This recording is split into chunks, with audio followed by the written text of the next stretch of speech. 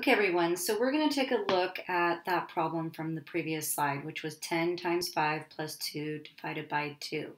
So I'm going to go back up to the PEMDAS and just remind you that P stands for parentheses or grouping symbols, and that always comes first when we're solving expressions. Then we have exponents, which, maybe it's a 2 with a little 2, maybe it's a 3 with a 4, and basically that just means that you multiply the base number here the amount of times that you see the little numbers. So this would be 2 times 2 equals 4.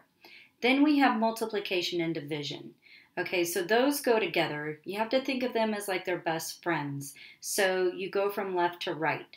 And so really you have to look at your expression to see, does multiplication come first? Does division come first? And then actually what you would do is you would do whichever of these two come first from left to right. And that's the same for addition and subtraction. So if subtraction were to come in an expression before addition, you would do subtraction first. So they're like best friends again, and you just follow them from left to right. So let's take a look at this problem. We have 10 times 5 plus 2 divided by 2. So I can already see I don't have parentheses or exponents, so I need to look at the multiplication and division.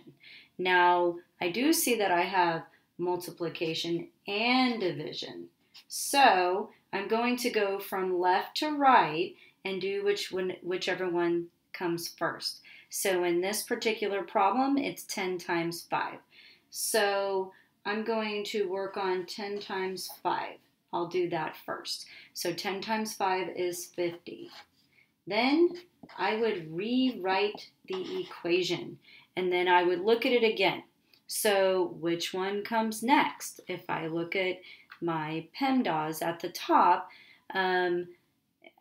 do I have multiplication and division, addition and subtraction? I have addition and division, but I know by going by these rules, I have to do multiplication or division first. So I'm going to work on the 2 divided by 2, which is 1.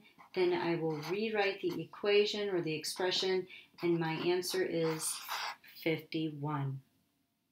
And that's how you follow the order of operations for a problem like this.